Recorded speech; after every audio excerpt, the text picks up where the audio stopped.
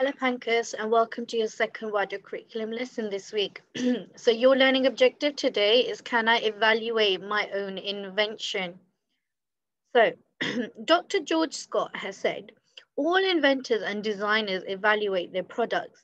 This is because it helps us to see what we have done well and what we can do better for next time.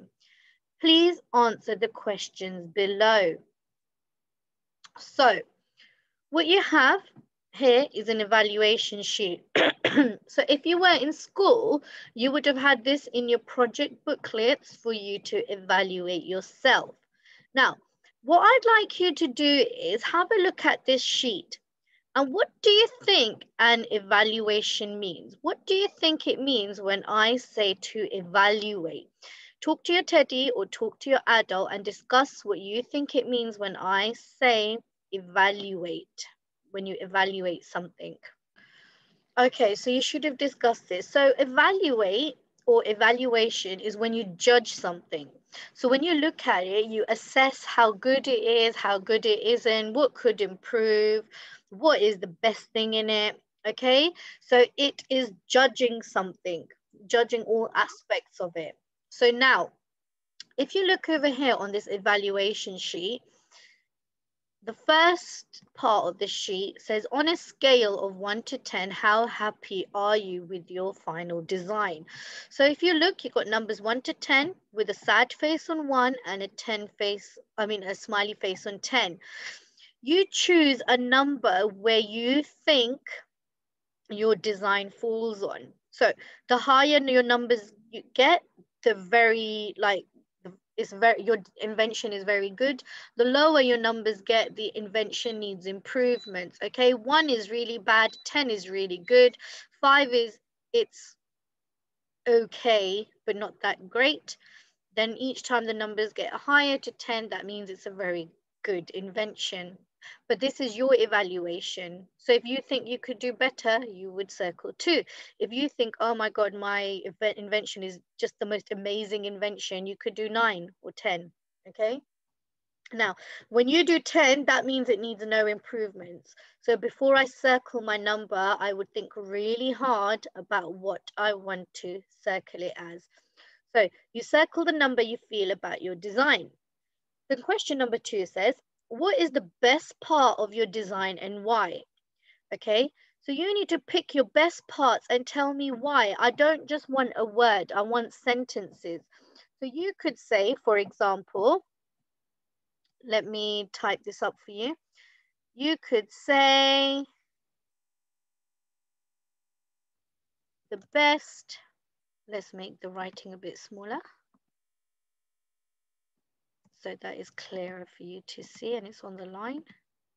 Fantastic. So now the capital letter, the best part of my design is the waterproof protector. Then I'm going to write why. This is because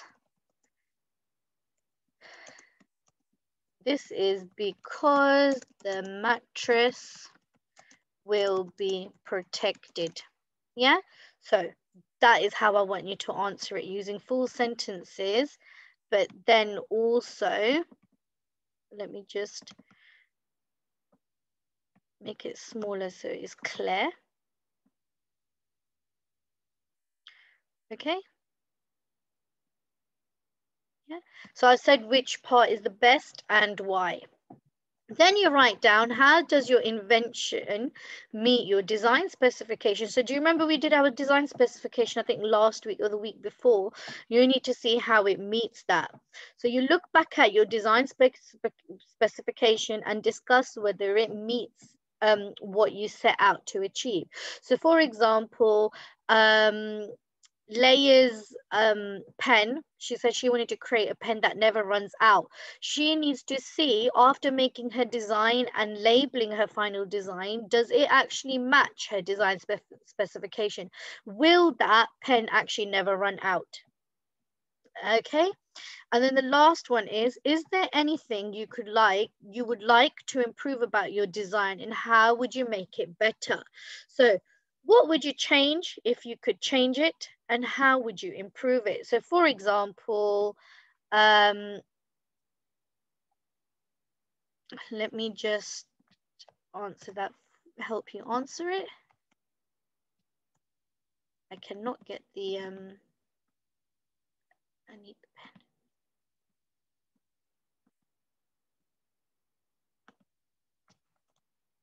So now it says, what would you change if you could, and how would it be? If I could change, how would you improve it? If I could, I would change the material, material of the rod, because plastic is what? Plastic is not good for the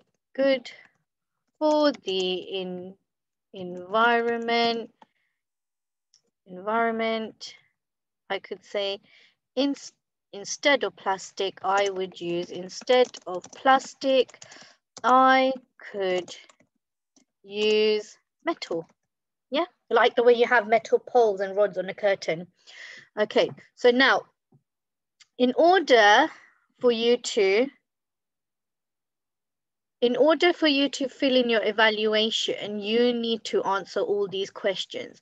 So you need to have your final design in front of you, and you need to have your design specification in front of you. I'm just going to go over this again. So question number 1 is where you scale your 10. Yeah, as the numbers get lower, your invention isn't that great. As the numbers get higher, it is amazing. Okay, so you circle the number you feel about your design.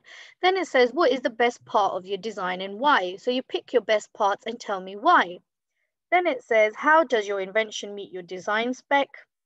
So you look back at your design spec. Does it meet what you set out to achieve?